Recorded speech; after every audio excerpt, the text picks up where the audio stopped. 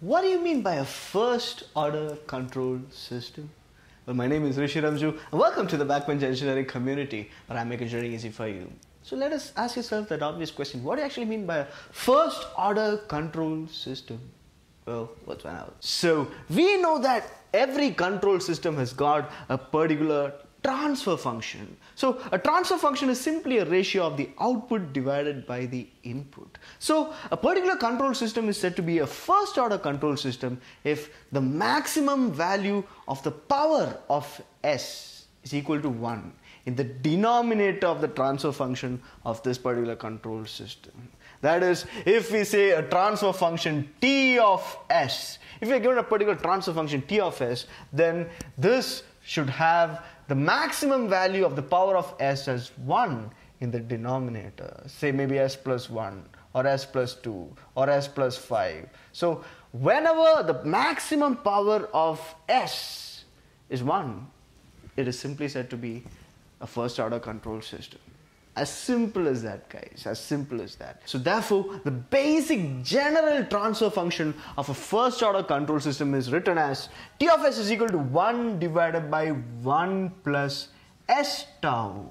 So here, the maximum power of S is 1. So therefore, such kind of a control system which has got a transfer function in which the maximum power of S in the denominator is 1 is simply what you refer to as a first order control system.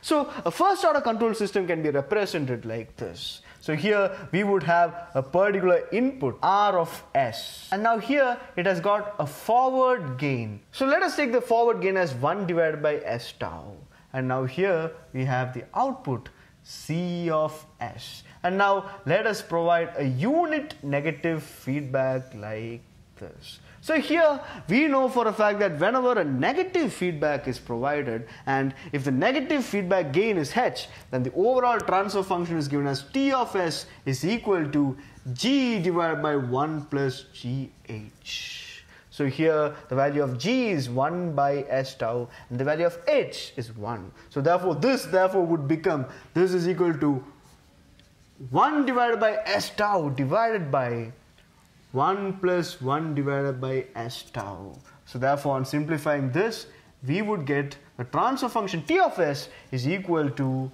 1 divided by 1 plus S tau, which is the same as this. So therefore, this is how we generally represent a first order control system. As simple as that, guys. So this is simply what you refer to as a first order control system. As simple as that. So I hope you guys now have a clear understanding of what you refer to as a first order control system. And if you guys found this video informative, please do hit the like button and join this community by hitting that subscribe button. We'll be discussing about the further topics in the upcoming videos. So stay tuned, stay subscribed. Until next time, I'll see you guys in the next video. Thank you.